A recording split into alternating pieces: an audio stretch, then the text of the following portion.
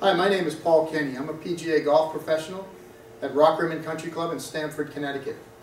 I'm here indoors at my facility where I coach during the winters at Biosport Technologies in Coscob, Connecticut.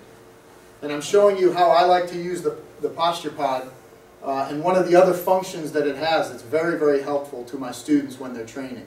So you'll see what we're going to do is use our graph format here.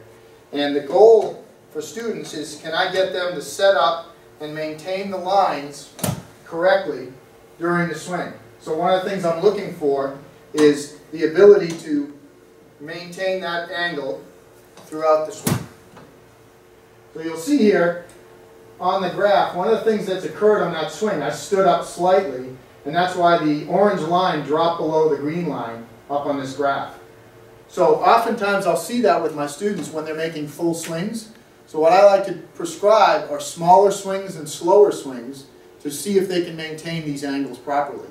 Oftentimes golfers are accustomed to just swinging away at full speed and training at full speed, but the reality is they don't really learn properly then. So what I'll do is I'll set them up and I'll say, look, we're going to go at a slower speed. We're going to try to maintain those angles, see if you can do a better job on the lines. So there I slowed the swing down just a touch, and you'll see on that graph I was able to keep the lines in the proper spacing. So this has been a very effective tool for me in working with my students and helping them to better understand the feel and the feedback of maintaining their angles.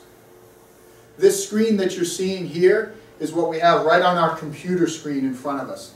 So any basic laptop that we use in training shows this, as well as the other features including the numbers.